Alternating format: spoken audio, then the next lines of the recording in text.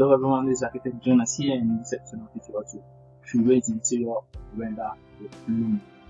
So you will do something like this and then you see how it will end. So with that much ado, let's get started. First of all, what you do is you head to your movie, and then this is a panel that has every scene in it. So you have to choose your record. So when you've done that, so as you can see this, you have ease in, and then so when you hit on this, it will actually ease in, like it will go fast and it will move as fast as the video. It won't start slow and then end in fast way, but it will be as fast as it is. So let's hit on this and then hit on this as well. What we will do next is we have to shoot our first shot, which will be our first snap of the movie. So this is it, and as we have it like this, what we will do is we have to navigate around to see where everything is. So let's move and take our subsequent shots as well. So I'll come here and take a shot. I'll come here also, and then that's too far. That's somewhere like this. Okay, and I'll take a shot. Now let's play it and see. Right, so this is how it will move, and this is how we want it to move. Like very good, very nice. Okay. So you can actually change the time. So it's either 10. This is actually 6. So for me, I'll do like 6, which is cool for me. 6. So hit on enter, and it's registered. Hit on pause and then there is it. There you have it. If you are done with your scenes and taking your shots and everything, hit on this save here and then save it. So this is it as it is moving. So next, what we will do next is take our shot.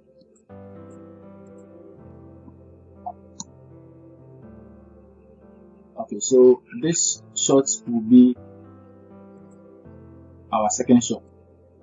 So what we will do is hit this like we did before, but except this time around we will move back and forward. So we will do something like this. For example, you see it's like this. It's just stagnant. It's ain't moving anywhere. So what we will do is hit on the pause, select this, and then with the focal length move forward.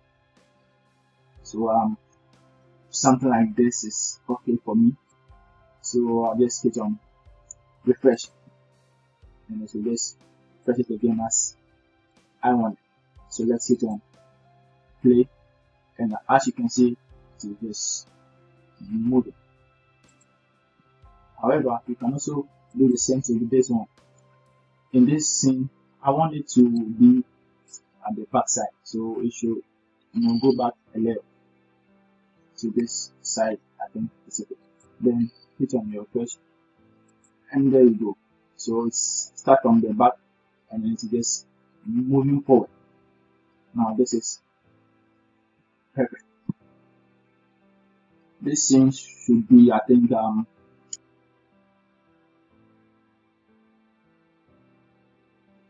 let's hit on our save.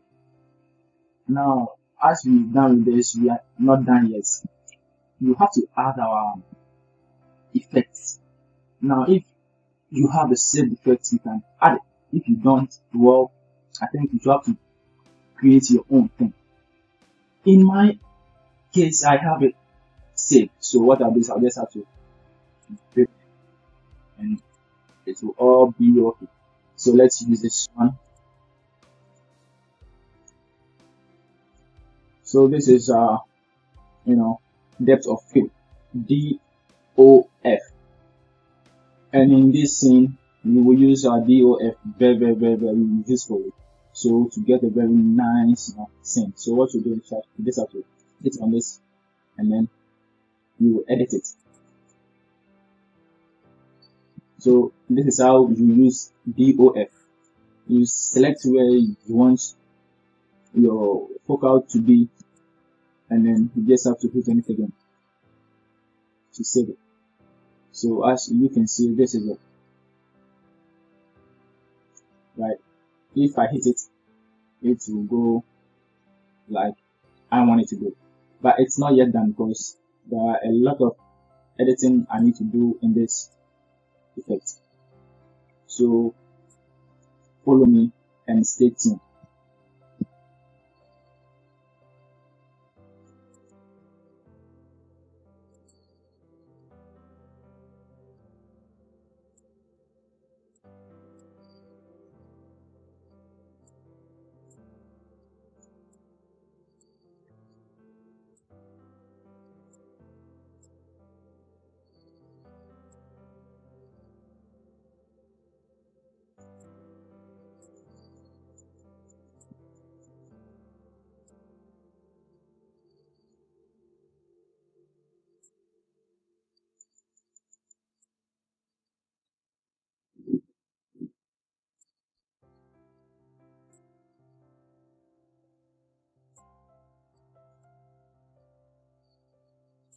Okay, so let's, as we are done with the lens flare and everything, let's move forward to the DOF again. Now in this DOF, I just want it to be auto focus and also have a sharp area size. So something like this wouldn't be bad, and focal length or focus distance should be like this that I want it, and the foreground should be actually big, and also we're not done with the sharp size. That should, it should be very blurry at the background. So something like this, I think, is okay. So when you are done with this, you move on to the second one, which is our first shot that you did. This tool will do the same thing here. If you have any saved effect, you use it. If you don't, create your own effect by hit on and add effect here. You can add any effect as much as you want. Now I have my own effect, and what I'll do is I'll just have to add them. So let me just add my effect, and there I go, load effect, and I just have to load my effect. Okay, so this is my effect. I will just have to disable the DOF just like that, and it is disabled. Now this effect is cool. I love this effect and it's very cool, so I'll keep it. And let's render it and see how it will look like at the end. Stay tuned. Let's use HD and see. No, let's use this and see. Zero. Let me just save it.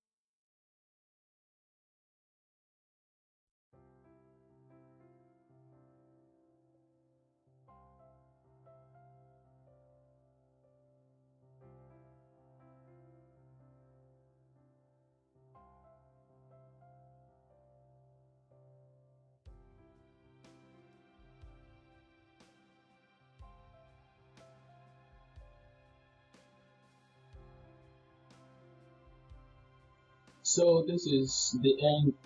Thank you for watching. Please like and subscribe. Hit the bell button so that every video we drop, you'll be the first person to watch.